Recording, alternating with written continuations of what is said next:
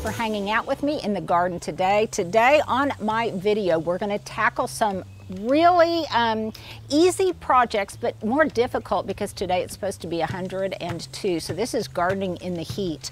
I'm going to talk about this beautiful cut leaf coneflower. You can see here what it looks like up close, but look at the base. It looks pretty straggly, Stuart. But it's one of those plants that from a distance looks wonderful. And you can see how I've got it punctuating the other side. So we're going to talk about how I'm going to handle those today. We're also going to be sharing a few tips on hot weather gardening. So make sure that if you're not already subscribed, you hit the subscribe button. And if you are, hit the notification button. So now let's get started.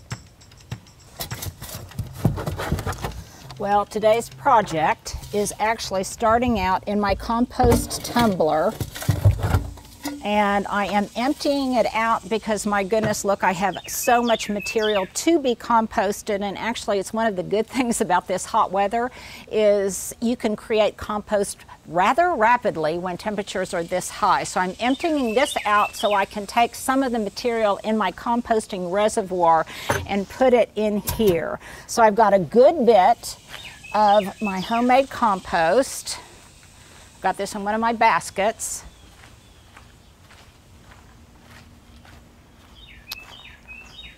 And Stuart, are you following along with me? I am. Now things are kind of a wreck. Here are the posts that I originally used to put up my shade tarp, and we're going to do a follow-up on that so that you guys know how it ultimately turned out and what worked and what didn't. And I thank you so much for all of the great comments and very, very helpful tips. Okay, so this is the area that we're tackling today. So here's what I'm thinking. Today it is supposed to get up to 102 or 104. We've got 100-degree temperatures along those same lines, maybe even hotter for the next 5 days. So I've decided that as I said earlier, I just want things to look presentable now. It's actually not too bad this morning, especially under this shade tarp, which I'm happy to report is stable right now. But I've decided that particularly for this border, and Stuart, if you don't mind showing the border along its length, you can see it doesn't really look too bad now. But I'm also thinking about not only what it looks like now, but what it's going to look like in the fall, because that is where I'm going to put my efforts into thinking about the near future and in the fall. So while this cut leaf coneflower, it's a form of Rudbeckia, it was gifted to me by a friend. And while from a distance it looks good, up close, not so great. So I've decided that, like other perennials that you cut back hard, I'm going to go ahead and sacrifice the blooms in the garden now. It may or may not flower again, but I am fairly certain, fairly confident that it will put out another beautiful tuft of growth here at the base, where you can see it has a lot of ugly legs to hide. So what I'm going to do is I'm going to cut lots of these. Show us where you're cutting. Okay, I'm cutting. Now in this case, it doesn't really make any difference because I'm ultimately going to bring it all the way down to the ground, but thank you for pointing that out, Stuart. If I was just cutting from this to bring it inside for a flower arrangement, I would probably cut right here at a node. Can you see right there? Absolutely. Yeah. Okay, I'd probably, and notice that I'm using pruners, not scissors, because the pruners will make a clean, really good cut. If I use scissors, they probably wouldn't be sturdy enough, and they would kind of squash the stem itself and prevent good water uptake. So I am not going to do that, but I'm going to go through here and I am going to cut the flowers off at about the height that I want them cut. And then on my little helper table here, I have a not nearly big enough container for with water for these cut flowers so they'll stay fresh. And I'm doing this in the morning, in the cool of the morning. One thing, as I was talking about putting up the tarp yesterday, I said in general a person can never have too many S-hooks or bungee cords to that, I would add, this summer you can't have enough really large buckets, because I find that I continually need a large bucket that is lightweight and easily transportable for a myriad of projects. Now these I am going to arrange, and I'll probably do that for you later, in some kind of container, and this is about the height that I want them to be. If I wanted to do some really dramatic statement making arrangements, I would keep them tall and put them in a very tall container and maybe put them by my front door or something. But right now, this is the maximum height that I want them to be. And I got this container years ago from Pottery Barn, and I love it. Okay, Stuart, I tell you what, let's speed things up a little bit as I finish this area, and then after I get all of this cut back, I'll meet you back here. How's that?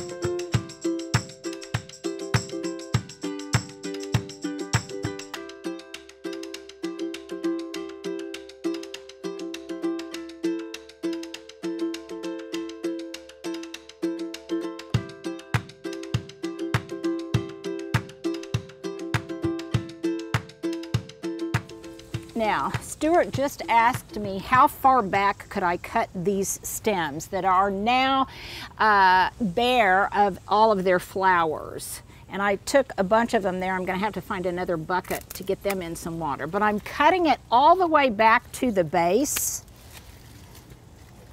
It's right here. Okay, there we go. Show us again. Okay. I cut it all the way back. Oh, hit the camera. Uh-oh, sorry. Sorry, Stuart. Did I hit your eye? No, just the camera got knocked down. Okay. Okay. All the way back to the base. And then while I'm down here with my sharp pruners, I'm going to go ahead and cut the stalks into smaller pieces, because when they go in the compost pile, then they will decompose a lot better. And right now, just to make it easy on myself, I'm just going to throw them out there and I'll put them in my debris basket later. Now if you guys I know are so much like me, we're kind of alike in that even though we can't stand to lose those flowers to cut them back right now because they still look good, nevertheless, okay, I digress. Here is one of those just obnoxious trumpet vine runners that's coming up, and I'm just cutting that off to the base for now. But as much as we hate to cut the flowers, nevertheless, we're finding it very gratifying, and that's my question of the day, is how cathartic and how gratifying do you find these kind of projects where even though things look kind of ugly outside because of the heat, you can nevertheless improve the appearance of a garden space simply by doing some good garden grooming. And it's not unlike when I prune up an overgrown shrub or something. It is very satisfying to me. And it's satisfying because not only am I correcting and improving the appearance of the plant and all of its legginess, but I am also uncovering all of the things that this has been covering up, like my boxwood cones and the other things maybe in the foreground that are still looking good. Now here is another tip and another practice that I actually discovered or thought of, and I think of it now, when I was pregnant. Yes, Stuart, that was a long time ago. But those of you who have been pregnant can remember what it was like when you were in your 8th or 9th month, and it was really hard to get down and get back up. And I discovered then that when I was doing household chores and things, I'd get down and I'd think, okay, and this is the tip, as long as I'm down here, I might as well do as much as possible before I get back up again. So the same holds true now while I am down here in this gardening neck of the woods. Then I'm going to do some other things like removing any weeds that I find. I'm going to observe that I've got something here that looks like it, I don't know what it is. It might even be a Japanese maple. I'm not sure, but I'm going to notice it. I'm going to recognize it and mark it for future reference. And maybe because I have a drip, irrigation drip right there, I'm going to give it some extra love and put that right there in case I want to shop my own garden and dig it up. The other thing I'm going to do is groom the surrounding plants. So I have some Rudbeckia maxima here. I've got some, what else do I have here, Stuart? I've got some iris foliage in the area, and as long as I'm down here, I might as well kind of tackle that too while I'm working on this same project. So Stuart, it's too hot for everybody to hang out with me right now. Let's speed this up.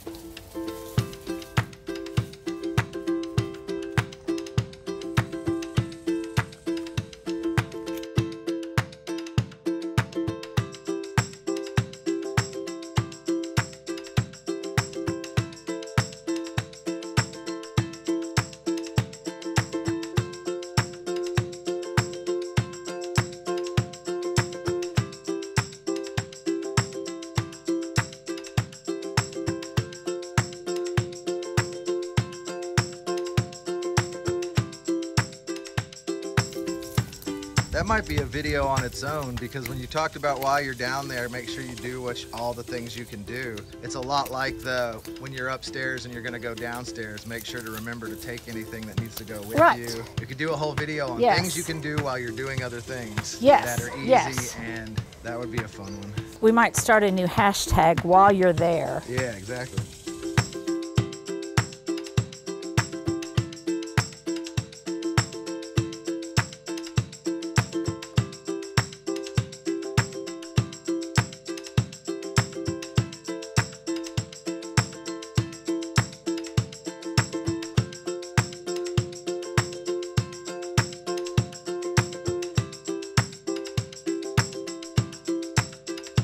So Stuart, as long as I was down here, as long as I was here, I did a lot of other things. I cut back some ratty looking common tall phlox. I've exposed this old fence, so I can probably do some fence repair down here. I am making sure that this tarp is still stable on this concreted in fence post. And I also am removing lots of bent foliage. Now, some of this bent foliage is because it's been 102. Some of it is also because some of those posts came down and fell right on top of it. Now, here's another observation that I'm making right now. I've often said that iris, and forgive me if you're an iris lover, but iris blooms, while I think they're beautiful and exotic, they just last a nanosecond in my own garden. So I typically grow them more for their foliage or their foliage. And I find it really beautiful because it's kind of blue-gray, and it looks great against the blue-gray foliage of some of the other things that are in the foreground. However, this time of year, even stalwart foliage like the iris foliage can start looking ratty. So while I'm down here, I'm removing some of the ratty foliage, and if I find that this entire stand starts to brown too much, I will do the same thing and I will cut it back all the way to the base. So it's kind of tough love gardening. So in here, I have removed whatever weeds. There really weren't a lot of weeds in here. And by the way, I'll talk about this in my follow-up commentary on the tarp, but a lot of you said that it would have been helpful if I had sunk those buckets into the ground. Well, let me tell you, and put them in concrete. Well, let me tell you that this ground is so dry, it's almost like concrete. So it would have been extremely difficult, but I'll tell you what we decided on anyway as we do an epilogue. So it looks considerably better than I think it did at first. Some of this debris I'm just going to leave here. I'm going to move, I've got a stepping stone in here that I'm going to move to the foreground so that I can use it for practical purposes later. I have them kind of interspersed. That's another tip. They don't have to be good looking because they're just functional. So I've got some cinder block here that I keep here just so I can use them as stepping stones. But I have revealed the beauty of this boxwood, which happily is not suffering. Later, when it's cool enough, I can do a light prune on it. I have exposed, cut back, and hopefully rejuvenated this cut leaf coneflower. Now what I'm going to do before I start my garden cleanup is I'm going to take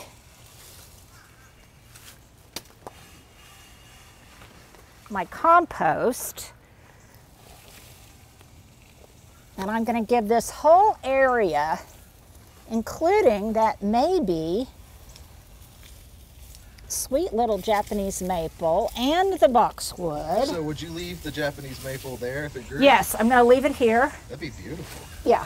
Well, oh, if it got big? Yeah. Probably not, and I'll tell you why. Because that's a great question, because this is southern exposure and it would get crispy and fry. And so you guys, make so many great aesthetic recommendations when I'll say, what should I plant here or whatever. And typically your design eye is spot on. And frequently that says, oh, the arch of a Japanese maple would be wonderful.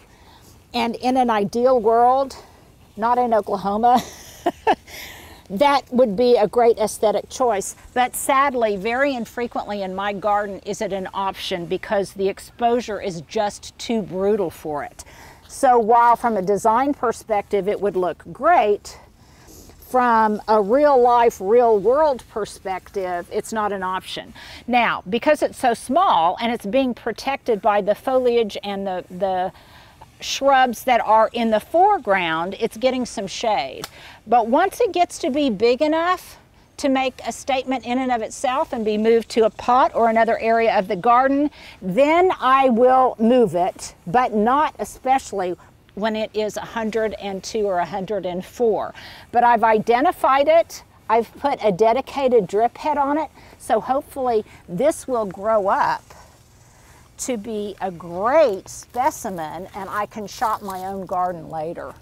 The boxwood's going to appreciate some of this compost. And even though this area looks bare,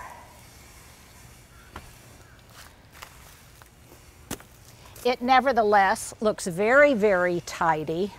I will come back in here and water this very, very well. And by the way, in that compost, I added a little bit of balanced granule organic fertilizer, a 444, that will be slow release, that will also really help this area.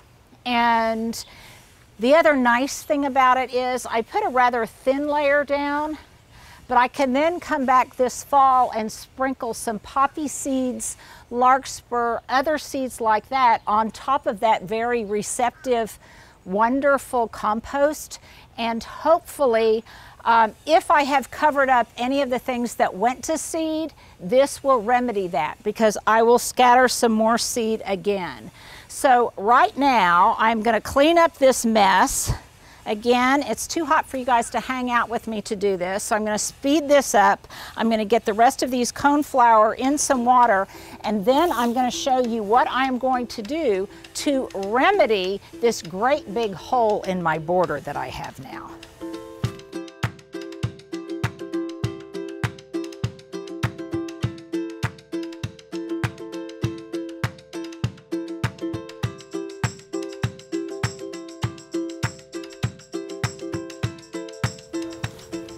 Okay, here's a tip. I find a really stiff whisk broom to be invaluable in cleaning up, even more so than a blower, because I can be a little bit more targeted in where I sweep things.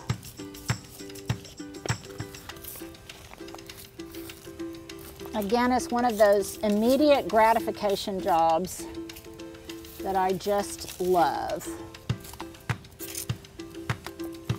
Now, one other thing that I will do, but not at this time, is I'm going to come back here and do a little bit more work on the plants in the foreground. This Tradescantia or spiderwort, I'm going to do some cutting on it so it will grow more bushy, and a few other things which I'll share with you later.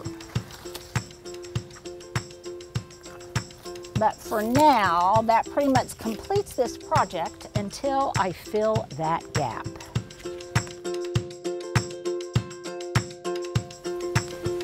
Okay, as I said, I've gotten all this done. It may look barren, but it definitely looks tidy. I'm watering that in really well so all of that good compost and organic fertilizer can penetrate down to the root zone. I'm going to cool off this boxwood a little bit, though I'm not going to do any pruning on it. I'm going to water what's in the area.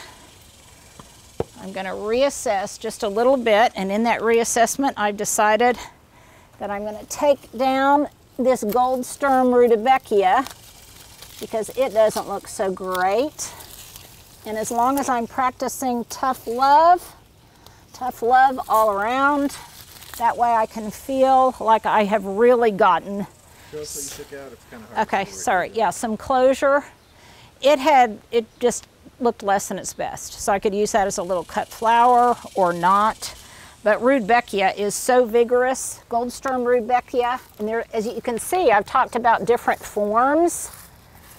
And as I'm cleaning up, you can also see that I have like cuttings and stuff like this. This probably was a downer from the disaster that was the tarp posts. But I've watered this all in really well, and I will save the foreground for later. But I have, if you'll notice, I put in one of my plant stands because I think they're absolutely indispensable. This Rudbeckia maxima keeps trying to stick me up in the nose, and this seed head gets so many pollinators that I don't want to cut it off. So I'm just going to live with it. But I've got a sweet olive here, which, by the way, is one of the reasons that I have so many container plantings, because I know thy garden well. I know that later in the year these kinds of things are going to happen. And so I have container plantings that I can then plop into place. And by the way, this is a faux concrete pot that I did in one of my previous videos. Stuart, we might put up the link. And by the way, somebody sent me some images. She had just watched my video on this and sent me some images of some plastic pots that she had just transformed into faux terracotta using my method, and they looked a lot better than my job did. So kudos to you. I'll try to put those in the community tab. But right now, I may need to do some zhuzhing on that. I might need to relocate it a little bit, but at least it doesn't scream that I have cut that back. I will probably relocate it a little bit as the rudbeckia that I cut back begins to grow, and I will definitely in one of my Today in the Garden give you an update on that. But for right now, this sweet olive will do fine. It can handle this exposure, very important. And I also like the fact that it is complementary to the other blue-gray tones that I have in this area. Thank you guys for hanging out in the heat with me. I hope you enjoyed this working in the garden, and I'm gonna finish up my job now. Well, if you've held on this long, here is your outfit of the day. My glasses are Ray-Ban, compliments of Poshmark. My earrings are from whence I know not where. They were gifted to me. My top is Morona from Target. I've had it forever, and I've started wearing long sleeve shirts in the garden so that when I'm actually working, in addition to the sunscreen I put on my forearms, I can roll down the sleeves, and that gives me a little bit of additional protection. My skirt, my apron, this actually came from a company in Australia who had great stuff, and it was part of a research project that I'm doing for my 2023 QVC line. I'm thinking about doing some soft goods in the way of gardening aprons and trugs and things of that nature, and I wanted to sample different ones to see what features I really liked. I love this one. I love products from Australia. I have to give you guys a shout out down under. I love your aesthetic. Sadly, for those of you here in the US, I'm not even going to provide a link because it was really cost prohibitive for them to ship this far. And so that's kind of a little bit about that. But nevertheless, I absolutely love this. It has pockets. It can hold my cell phone, my pruners, all sorts of things. My cutoffs are just some thrifted pants that I got and cut off. What can I say? Don't even know what brand they are. And my shoes, because I'm not really doing any digging today and I want to remain cool and slip them on and off, are just some of these cloud shoes from Amazon. Now, I also want to do a shout out for today to two different people. Number one, Jeanette in South Carolina sent me this wonderful garden junk book because she knows how much we all on the Linda Vater channel, how much we all love thrifting and using things in our garden that are inexpensive, and this gives some really fun ideas. Thank you, Jeanette. Okay, that was kind of a creepy picture to go to. I have a thing about dolls. But nevertheless, I wanted to show you this. You might want to order it yourself, Stuart. I'll try to put a link up. But thank you, Jeanette from South Carolina. That was so kind of you. And also, I want to give a shout out to my friend Nita, who has been a follower and a subscriber forever because she sent me some fun little stationery items. And I want to thank both of you for doing that. And Stuart, have I forgotten anything? I don't think so. Okay, very good. Well, there you go. There's your outfit of the day.